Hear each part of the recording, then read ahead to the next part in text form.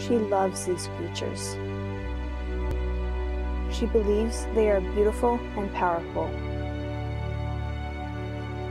Their long, flowing mane adds to their natural beauty. These creatures love to be in community with one another.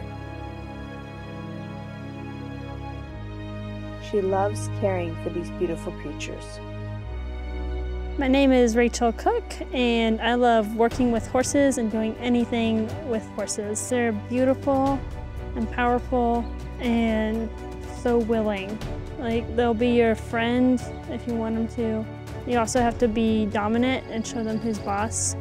And I just like building a relationship where I'm in control, but I have a willing partner. Grooming is very important. Before you saddle, you definitely want to groom. If I were to just throw the saddle on top of any dirt or hair or whatever that's just on there, that wouldn't be good. It might cause rubs and sores. It wouldn't be comfortable for the horse. I'm going to start with the curry brush, which is the one that you take in circles. And what that does is it turns up the hair and dust, and you'll see tufts of hair coming off with that, especially now because it's shedding season. And then I want to use what's called the hard brush. That you're going to use the short, straight strokes, and that's just going to knock off the dust and hair and whatever else you turned up with the curry. After I use the hard brush, I'll use the soft brush and do the same short, straight strokes. And that's just kind of a polishing off brush. If you want your horse to look nice and pretty, then you should. And then of course the hoof pick. If there's any type of stone in your horse's feet, well, that could cause a bruise.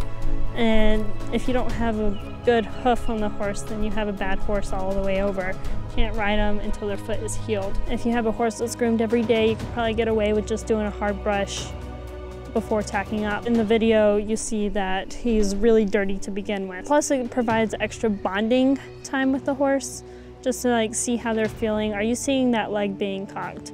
Are you seeing the ears up and perked and looking all over? Okay, that's not something I want to see. I want to see his head kind of down, his ears relaxed. Calm and relaxed is what I want to see when I'm grooming. So that can help me know how the ride is going to go. Hey, Trey, much better. Yeah, I'm the one that you need to be focused on now, not whatever's over there. I know those bugs are annoying. That's why your tail keeps going. I'm going to get you some fly spray, and that'll solve that problem. We're done brushing. I don't want to brush that fly spray off yet.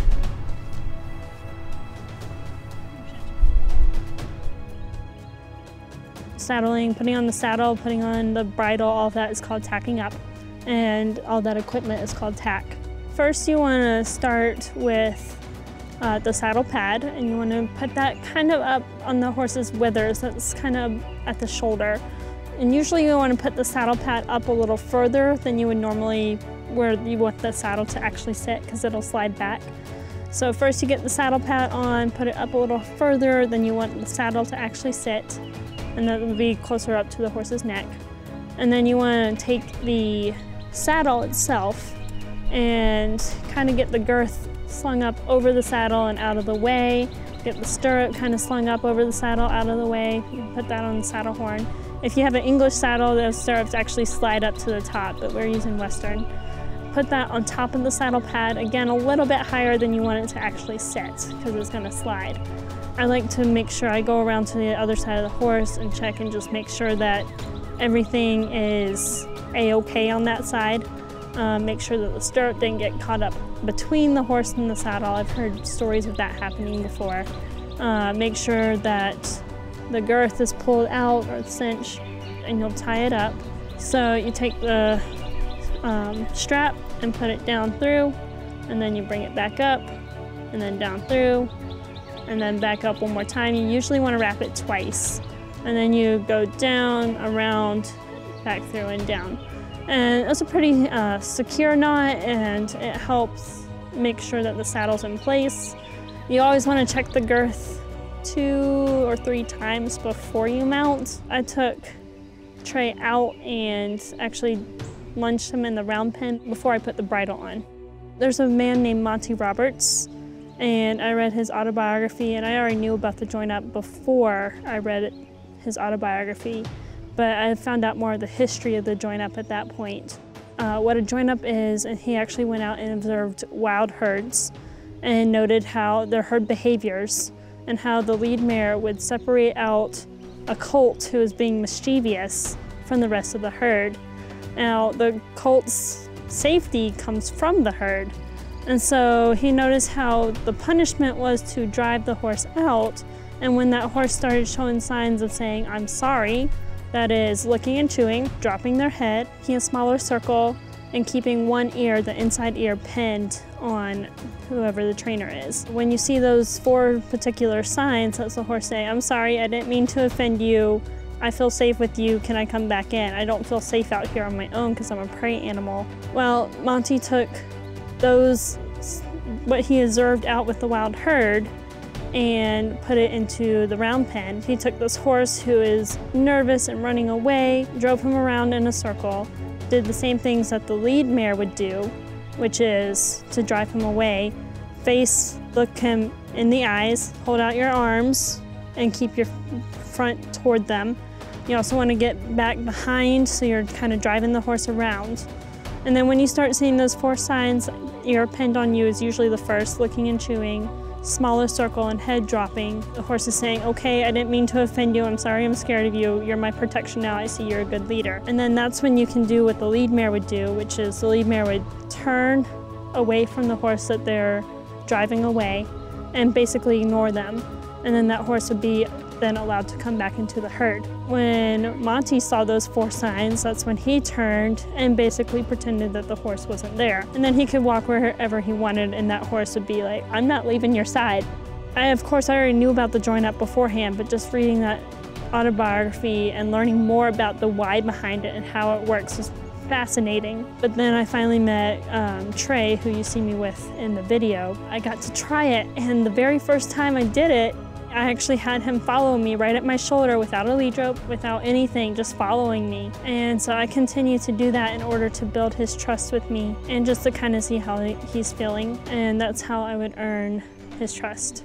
Once I get the horse following me, I want to push it a few steps further and see how much trust I have from the horse. So if I can get the horse to do what's called yielding of the hindquarters, and that's basically where you want to see the horse on with the hind legs stepping across, under and across. You don't want them stepping back and around. You want them to cross their hind legs over. And what that does is it temporarily prevents the horse from bucking, jumping, rearing, running away. It can't do anything in that moment while its legs are crossed. And that's a sign that, okay, I trust you enough to yield myself to you. You can also have the horse yield the forehand, where you want them to cross in front with the forelegs. And again, that's another sign of, okay, I trust you. Once I master that from the ground, which Trey has really mastered it, then I can also do it from the saddle. That way, if he starts bucking while I'm under saddle, I can say, and I can make him yield those hindquarters, and all of a sudden, oh, I gotta trust you, I can't buck right now. So I chose to put the bridle on after, and then I'm gonna use my left hand to guide that bit into the horse's mouth. There's a place in the back of their mouth where their lips are, where you can stick your thumb in, and there aren't any teeth, so they can't bite you there.